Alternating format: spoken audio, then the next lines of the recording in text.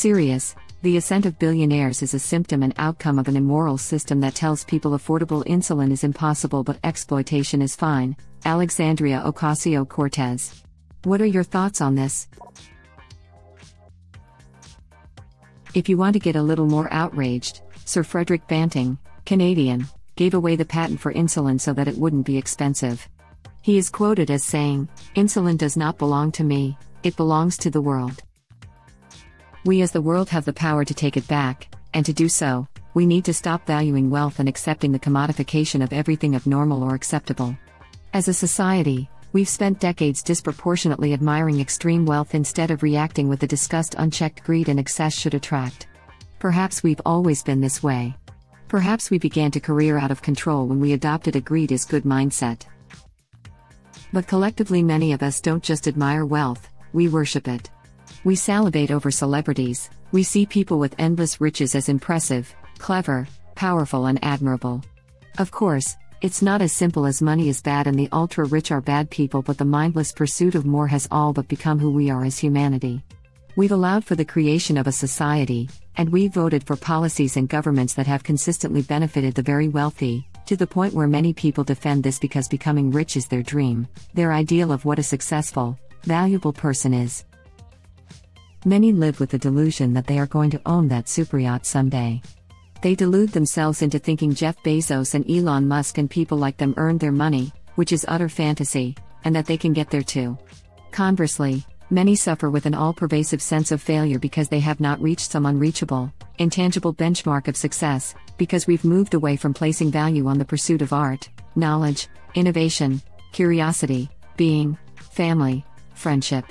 We measure success by monetary worth, and we deride the jobless, the struggling, as less than or faulty, as stupid time wasters and non-contributors to some distant boss's millions. As the overwhelming majority of people have seen their income stagnate for decades, as their standards of living slide, as the people who work at Amazon have to pee in bottles and have little health care cover etc., and earn a pittance, a less than living wage, we see CEOs earning insane orders of magnitude more than their workers despite doing little more actual work, and we go along with it. We're wowed by it instead of revolted and angry. People kiss the asses of the Kardashians, the influencers, the heirs and heiresses, the socialites of the world. So warped is our viewpoint, we take a person, say a socialite, who had more money gifted to them than they could ever spend in 10 lifetimes, and praise them and value them, yet many view the homeless, the struggling artist, the immigrant, the refugee, the single mother, the person on welfare, the sick, as worthy of scorn, as parasites, as drains on society. What the F have we become? We watch as megacorporations destroy our planet for the profit of the few. I mean, how do we live in a society where planned obsolescence is still a thing? Where fast fashion accounts for about 8% of the world's emissions and fashion mega brands literally burn billions, trillions, in unsold clothing to maintain the value of their bloated brands. We praise billionaires as they drastically increase their wealth during a pandemic where billionaires reopen factories and their workers become infected and die because hey, we can't stop them adding a few more tens of billions to that pile of gold. Those essential workers struggling in supermarkets, who cares about their lives, right? We need to support these corporations, meet their demands for handouts, bailouts. Because we think that wealth's going to trickle down someday. Because our policymakers have been so irrevocably bought? Because we're one day closer to that superyacht of our own, just 10,000 more years of work at average wage and we just might get there. Because we've turned everything from housing to health to education into some sort of endless, dystopian pyramid scheme.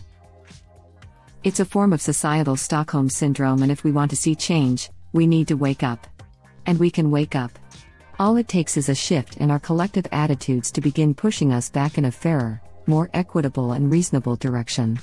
This is not okay. And taxing the rich is where we start. Instead of admiring the money, we should admire the value a person brings to the rest of us. I think more and more people are beginning to see this. Look up Dan Price on Twitter. He is always pushing for wealth equality and exposing corporate greed. It started with his own business. His business is one of the very few that were okay with not charging my restaurant some minimum amount of money while we were closed due to COVID. Celebrities. Agree with all of this, but the issue isn't most celebrities, albeit with many exceptions like Bono and the Kardashians. The majority form what's called the labor aristocracy, in that they still make money mostly by selling their labor on the market rather than by owning the labor of others and exploiting it. They do very well for themselves, but they're still workers. The issue isn't your average famous actor, musician, or athlete, it's billionaires who own important services and manufacturing capacity, because their wealth translates to unelected political power, which they then use to steer government against the masses in favor of themselves, for example pushing for decisions like Citizens United. The solution is to organize workers again. If we withhold our labor, eventually they have to capitulate to our demands. This needs to be paired with political entryism, knowledgeable workers taking over existing political parties. Ock and Bernie are examples of this, as are the many DSA members winning down ballot elections, to avoid capital flight, companies moving to poorer countries to save on labor, by ensuring capital controls are put in place, i.e. measures that simply don't allow companies to get up and leave that way. This is the only thing that's ever worked in global North countries, and it's what launched the New Deal era. We need to wake up. This is thankfully already happening. If you posted this 10 years ago, you'd have been buried into the ground and yelled at by a bunch of tech-bro fanboys. Now it's a mainstream opinion. So I'm actually pretty hopeful. And ironically, aren't actors organized in a union that has fairly decent powers? I 100% agree with you though, we need mass unionization of working peoples. And ironically, aren't actors organized in a union that has fairly decent powers? Yep. And that demonstrates just how powerful labor organizing can be. As a type 1 diabetic, this is very close to my own personal experience. I was diagnosed when I was a baby, just 1.5 years old. So I've lived with the condition for my entire lifetime, essentially. Many people are unaware of what type 1 diabetes actually is, so I'll give a basic rundown just FYI. Type 1 diabetes is an autoimmune condition in which the immune system targets and destroys the cells in the pancreas that produce insulin, beta cells in the islets of Langerhans. Insulin is a critical hormone that allows the body to metabolize glucose for energy. An untreated type 1 diabetic will die within a couple of days, without insulin. Contemporary insulins, Humalog, Novolog, and Lantus, etc., have been around for decades with only minor tweaks to the production of those insulins. The price for a 10 ml vial of Humalog or Novolog was around $20, over the counter, without insurance. Those same insulins are now priced at $300 over the counter, without insurance. That's an astronomical price increase without any major change to the formula or production method used. I may be off the mark here in just talking about the price of insulin and not talking about billionaires, but you don't need billionaires to understand just how ethically bankrupt our systems are when a product like insulin, which is necessary for survival, is priced at a point of such staggering profit. It costs something like $6 to produce a 10 ml vial of life-sustaining insulin, which is then priced at $300. People die because they can't afford to pay that. It's just wrong. Agree with you. My son is type 1 diabetic. His insulin prices keep going up since his diagnosis in 2003. He has to pay a small fortune just to stay alive, each month. All of this on top of what regular people have to pay: mortgage, car insurance, electric bill, water bill, etc. This is not something he can just go without. He will literally die. Do you know the terror of knowing, if you don't have the money, you have a high chance of death? Disgusting and disturbing. My art professor was type 1 and he was having to ration his insulin. This man made more than the average person and still was unable to afford these astronomical prices. I hope he is okay. I haven't seen or heard from him since the start of the pandemic. And no real way to find out because I had to drop out of college to pick up a second job during the pandemic. There's a story about a grocery store manager who still couldn't afford his insurance's insulin and was rationing it out. He tried to start a GoFundMe. He died. And yet people still think America has the best healthcare system in the world, like it's no effing use to anyone if you die due to debt after. Edit, some stupid Americans still think. I've honestly never heard that we have the best healthcare system. I've heard we have the best healthcare facilities/specialists. Our system sucks. We just hit our annual deductible because my wife has an autoimmune disease that needs maintenance. As a result, I can actually consider things I need because cost isn't as prohibitive. Imagine if everyone could get treated for the things they need without having to consider cost. We'd have a healthier nation and more robust workforce. I've had a large handful of coworkers argue with me about the USA healthcare being the best, but I realize this is anecdotal. Also, I feel you. My mom said that was the best part about me being hospitalized for a suicide attempt a year ago. We met our deductible. Our specialist standard of care is top-notch. But most people need primary care for 90% of their health needs, and that's where we fail big time in cost. I've never had to depend on insulin, but I do have to take anti-rejection medicine every 12 hours for the rest of my life, or else I will die, and it is expensive as hell, and it used to be worse before there was generic tacrolimus. I remember losing my job and it was a devastating blow. I was desperate to get my medicine and it cost over $3,000 for a 1-month supply. It's no way to go through life. If everyone had experienced what I've gone through in my life, there wouldn't be a question in their mind whether healthcare is a right or privilege.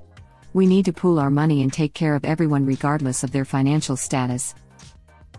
Does your hospital have a social worker? I am in the same boat, but due to my lower income, I am supplied Envarsus and Cellcepta by the manufacturer at no cost. Yes, precisely, this is what I had to do too. What happens if you miss the medication for one day? Rejection of the transplanted organ. It happened to me once before. I had to get infusions of IV steroids to get it under control. If you can't get the rejection under control, your body mounts an autoimmune attack against the transplanted organ and you can die of that. I'm fortunate enough to have no medical conditions, that I'm aware of. When it comes to voting time, I support legislation that benefits those who do suffer. Why? Not because I had to go through it to understand, but because it's just the goddamned right thing to do.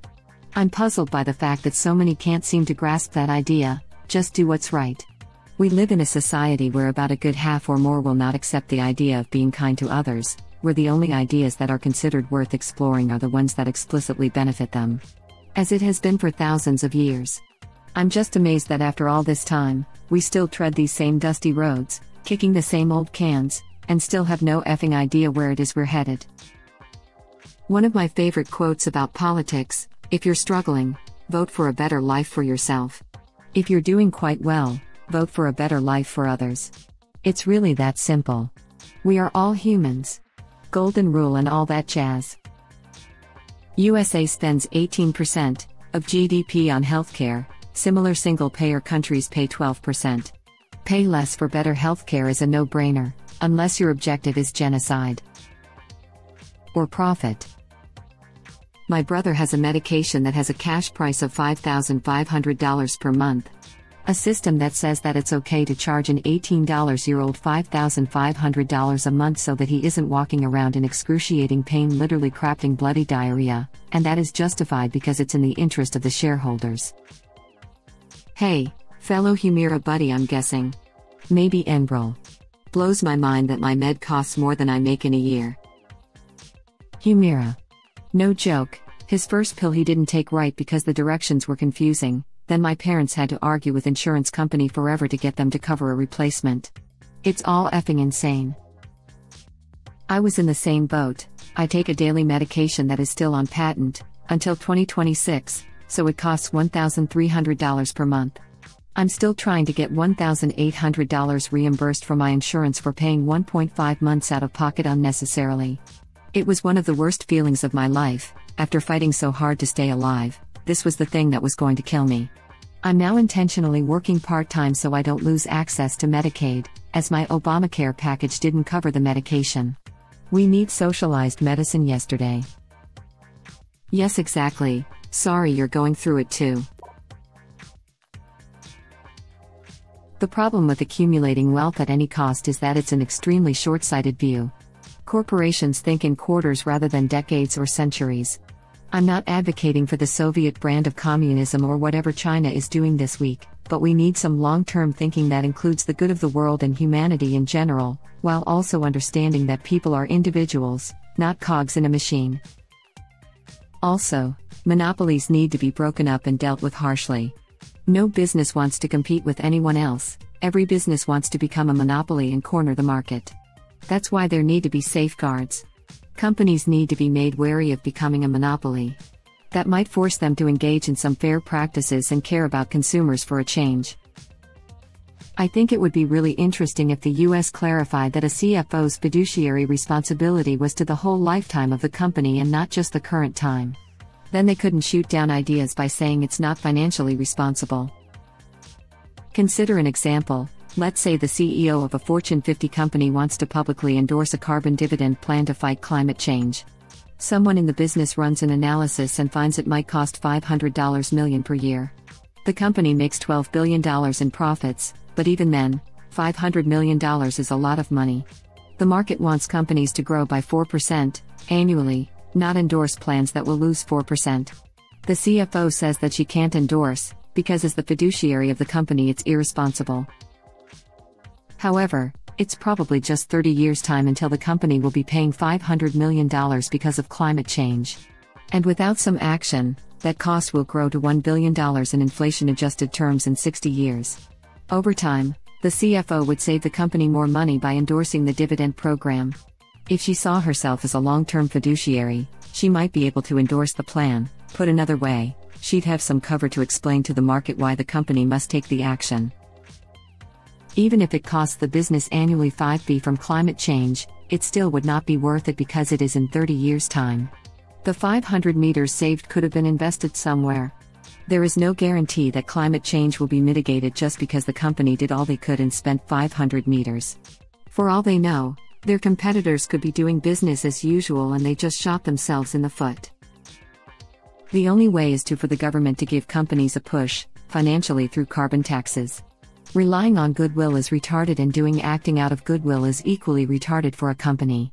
Goodwill only makes sense if there are benefits associated with acting that way. I think this is a product of the mindset that government exists solely to serve business, when that's not the case. Ideally, government should balance society for business and for citizens. Basically manage navigating the short and long term to keep that country thriving. It feels like every year the notion that government is for making jobs and serving business grows. And that results in short-term decision-making dominating. Doesn't help that officials basically have to spend time and money marketing themselves in order to keep their posts, taking them away from actual duties. I'm not sure there's any point in including business in that equation at all. Thank you for watching. Please subscribe to be the first to know about Red Rabbit Reader's new videos. If you like our videos, please like them on YouTube and share them with your friends. We welcome your comments below. Press to start another of our videos.